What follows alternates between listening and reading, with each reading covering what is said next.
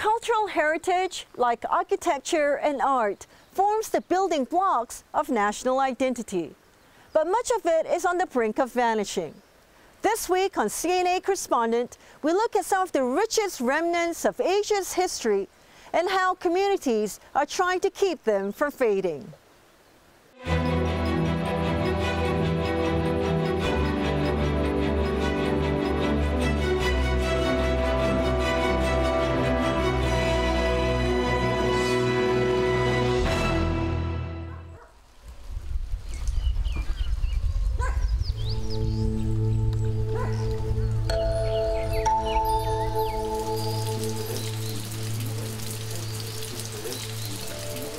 The village of Cheongak-dong is one of the last outposts of traditional Korean culture. There's not a skyscraper in sight at this unspoiled hamlet, a 4.5-hour drive from Seoul. Instead, many of the 150 villagers still live in traditional houses called hanok. And this ancient building, for instance, is a school.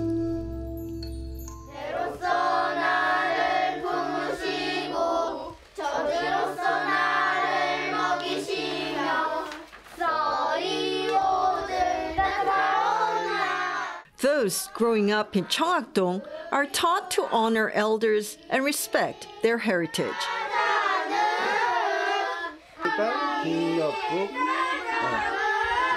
옛날을 미뤄서 지금을 계속 발전해 나가는 그런 원동력이 될 수 있으니까요. 그것은 뿌리 없는 나무하고 똑같죠. 그래서 그런 형태로 본다면 문화유산은 꼭 지켜야 될 것이라고 여깁니다. Hanoks were first built in the Joseon dynasty, which began in the 14th century. They were designed to be harmonious with the environment, naturally cooling the house or protecting it from harsh winds, depending on the season. But many were razed to make way for modern developments from the 1980s, victims to the ravages of time. Here we found the Nawajip, unique to hilly regions. This one has shingles made from pine or spruce trees found easily in the surrounding mountains. On the drive to Andong City in South Gyeongsang Province, we saw the other two kinds of hanok.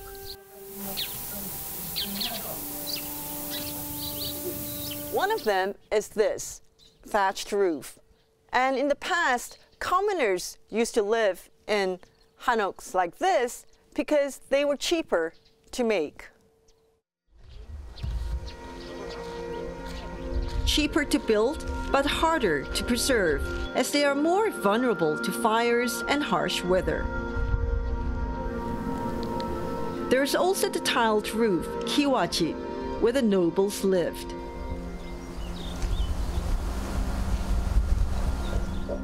Bordered by mountains and the Nakdong River, Andong's otherworldly setting becomes evident as we approach. It's the birthplace of the powerful Pungsan-ri clan from the 14th century, whose descendants included politicians and scholars. Today, the clan still makes up more than half the inhabitants in Andong's exquisitely preserved Haue village. Their hanoks are clearly marked as off-limits to tourists. 그 당시 300가구고 지금 현재는 가구 수로 보면 한 126가구 정도 있고 현재 사는 가구들은 한 90가구 정도 살고 있습니다. 제 생각에는 떠나지는 않을 것 같은데요. Andong City set up the association to safeguard the Hanok village after it was inscribed as a UNESCO World Heritage Site in 2010. Although there are no specific laws, anyone wanting to modify their hanoks would first have to discuss it with the city and receive permission.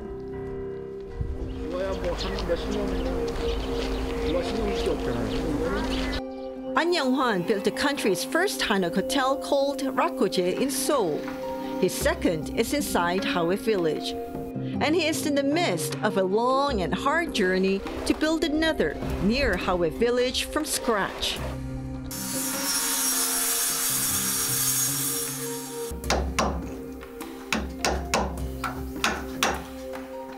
He wants to build a hanok that sticks as closely to tradition as possible,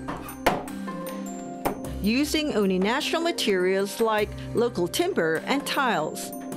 He chose to build it the olden way with no nails. But like most owners who choose to live in hanoks, he had to adapt the design to keep up with the times. One of the disadvantages of hanok is the toilet, restroom. It's not used to have a restroom, toilet inside the room, but we have to put it in.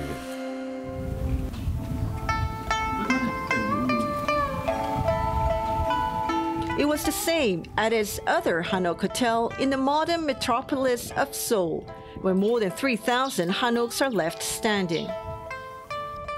Many, including the Ans Hotel, are located in Pukchon, where royalty and high-ranking officials used to live. The neighborhood's alleys, lined with hanoks, are a huge tourist draw. And that, in turn, is contributing to a revival of interest in preserving them.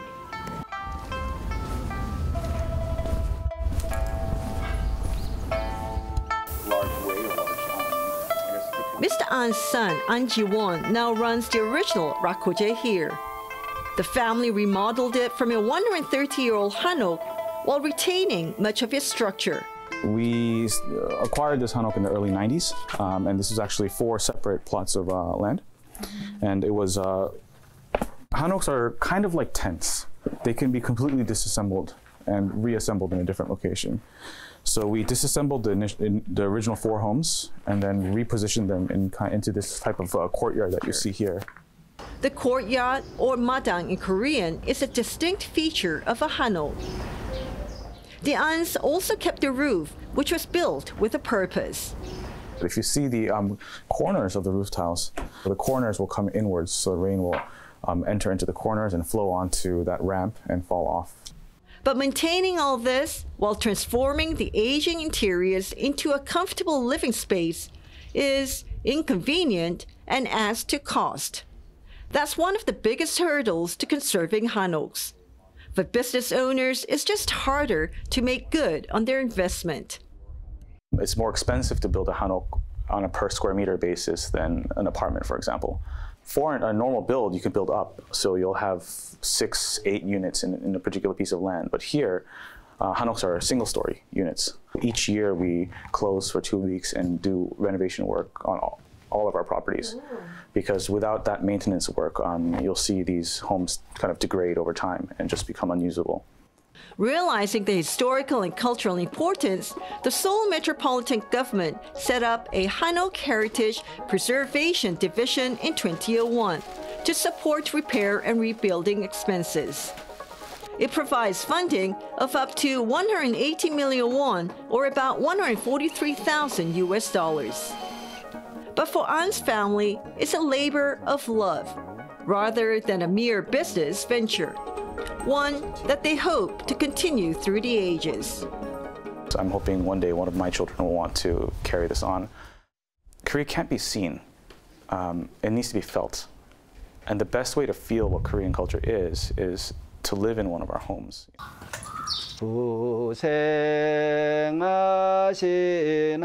The South Koreans retrace their roots and rediscover their identity.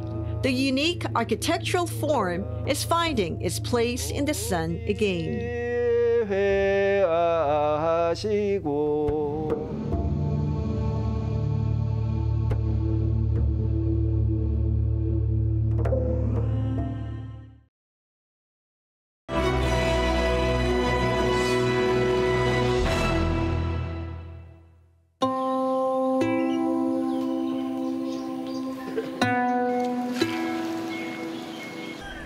This is the last traditional village or kampung left standing on mainland Singapore.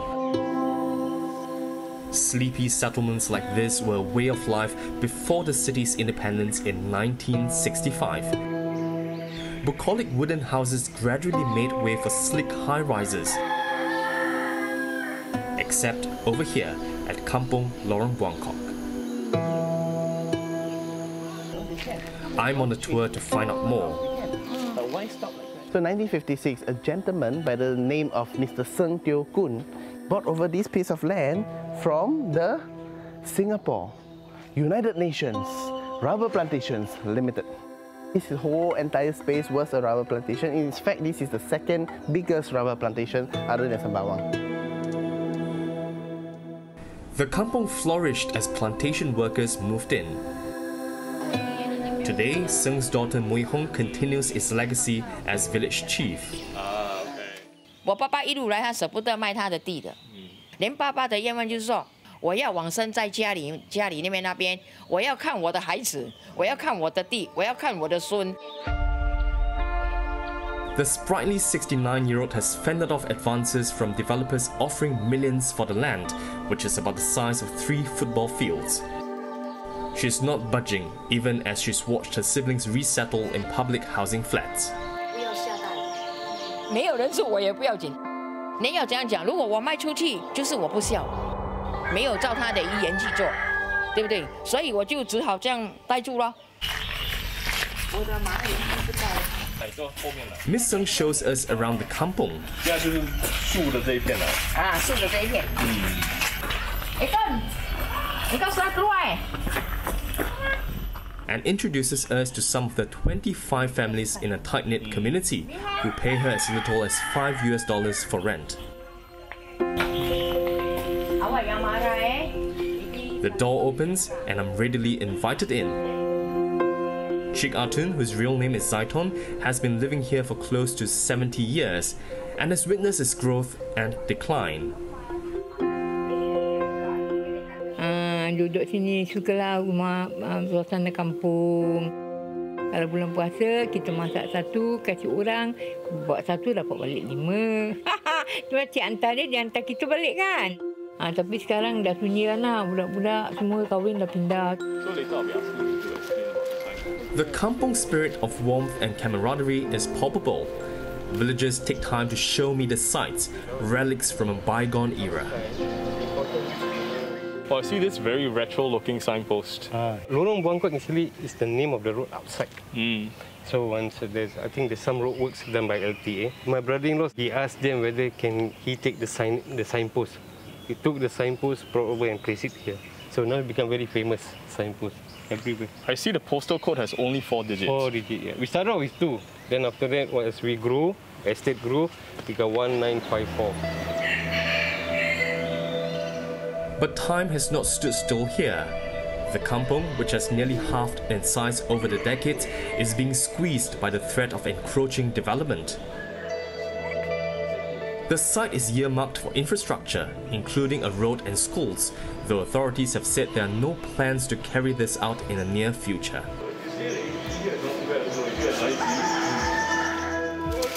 The fragility of the kampung can be reflected in the stream of visitors. Dozens came to relive their roots and heritage when borders were closed and vouchers for local tours handed out during the pandemic.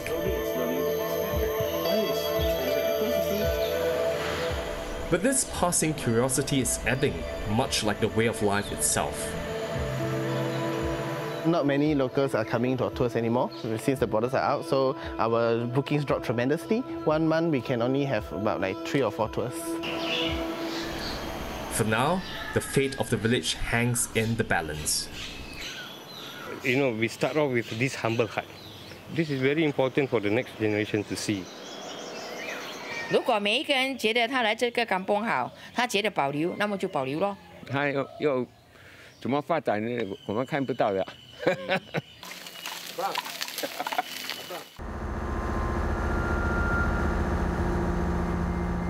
It's a 15-minute boat ride to Singapore's other kampung, where the waves of change are ever so close. Once a thriving community of 3,000 villagers, fewer than 30, many elderly, now live on the island on a daily basis. Hi, Robert. Hi. I meet Robert Teo, my guide for the day. We're going to see how the state preserves the kampung heritage here. So Robert, what did NParks actually help to restore in this shop house? So for this house, a lot of the timber were found either to be rotten or infested with termites. So So all these walls? All these walls, some of the claddings, but mainly, for example, that the roof, the whole roof had to be changed. Oh, okay. So some of the supporting columns and all that. This was what the building looked like before its first major restoration in about 60 years. Sin Lam Huat Coffee Shop is an Ubin institution. It was passed down in the family to these two sisters. They were born here, but like many others, they've since moved to the mainland. 但这边人口越来越少，你们的生意会受影响吗？ OK 啦，如果是照我们2个来做哦，是可以啦。那装修之后生意有点起色吗？啊，会好一点啦，因为比较干净嘛，看了。 The pandemic is bringing new life to the island. 370,000 people made their way to its shores last year, more than the average of 300,000. Yeah, I like it that it's not so like modern, it's like old, and yeah. Their joy at discovering this nostalgic enclave is keeping the hopes of the Ubin folks alive. 我们继续做下去了，继续做，做了和不能够做，看我们的亲戚、我孩子，如果是他要做的话，我们就继续做了。 The days may seem numbered for Singapore last surviving kampungs, but the spirit of its villagers could help this slice of heritage live on for another day.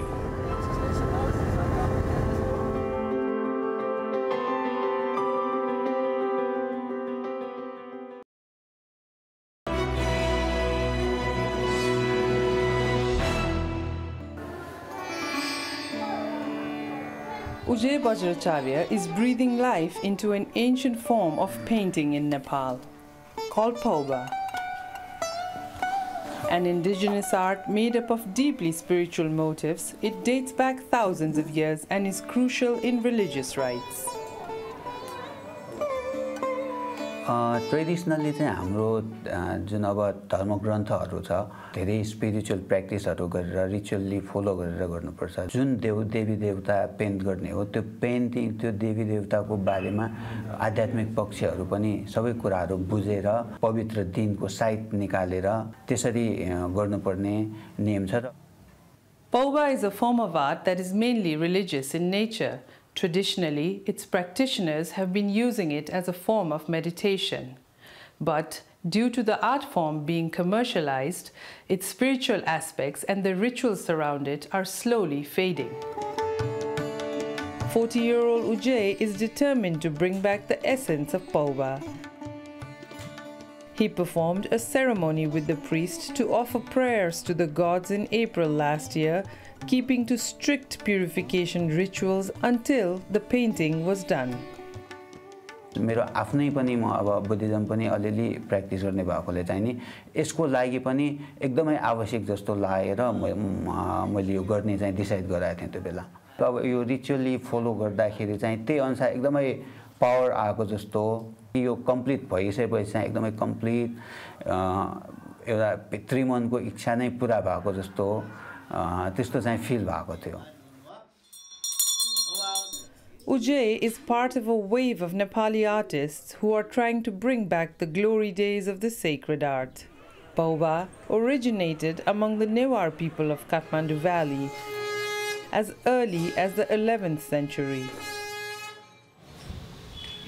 Raj Prakash Tuladar became fascinated with the art after seeing it at religious ceremonies and festivals during his childhood. Raj Prakash even makes his own paints by grinding plants. It's a laborious method that's almost lost now. पहिला सबै natural colour हजुरको ढुङ्गा भयो अब हाम्रै यो मानव शरीर भित्रै भएको हड्डीको पाउडर भयो या कुनै चाहिँ वनस्पति भयो त्यहीबाट रङ निकालेर नि बनाइन्थ्यो र अहिले हजुरको यो बजारमा इजी अवेलेबल व्हाइट कलर छन् भने कुन चाहिँले त्यो टाइम पास गर्छन्। Raj Prakash didn't grow up with a brush in hand. Unlike most paubha artists, he is from the Tuladar caste of merchants. As caste restrictions for paubha artists gradually vanish, so too do gender stereotypes. Priya Shakya is the 4th generation in her family to be a paubha artist, but the first who's a woman. म चाहिँ एकदम lucky छु कि म यस्तो टाइममा मैले decide गरेँ त्यो टाइममा चाहिँ सबै इन्भाइरोमेन्ट सपोर्टिभ थियो खाली मलाई चाहिँ स्टार्ट गर्दाखेरि चाहिँ अलिकति आफै भित्रबाट अब सबै ग्रान्डफादर भयो ग्रेट ग्रान्डफादर फादर सबै मेल भयो नि मेरो भाइले गर्छ कि भनेर सोचिरहेको थिएँ तर अब म जेठी छोरी हुँ मैले गर्दा के फरक पर्छ र भनेर ट्राई गरेको हो With young Nepalis now free to forge their own paths, families like Priya's who serve as custodians of paubha are becoming rare. But the rise of new and more diverse faces is reinvigorating paubha. The works of these neo-paubha artists are even seen as a form of investment. Here, at the Museum of Nepali Art, is where one of the most impressive collections of paubha art can be found. The museum hopes to raise awareness among the public and the art collectors who are willing to fork out hundreds of thousands of dollars for the paintings in the international market. Founder Rajan Shakya wants to get visitors to look beyond the visual aspects and see paubha the way it was meant to be interpreted, as a spiritual experience that is crucial to Nepali heritage. This comes at a time when young Nepalis are rediscovering paubha. The paubha art, the originality of the paubha art is there to stay because it is such a strong doctrine of teaching. It has so much to give rather than just a visual effect. Ujay finished his painting of the Khadcheri Lokeshwara in August. The priest consecrated the painting, and it is now an object of worship inside the museum. Through paubha art, centuries ago, families passed on knowledge, passed on faith, passed on beliefs. So to retain this is to know your past. And to retain this is the definition of yourself, of who you are today. You cannot forget this, and you should not let the future also forget this. Ujay has committed to painting the way his ancestors did for the rest of his life. His wish is to see the traditions behind paubha become as valuable as the art itself.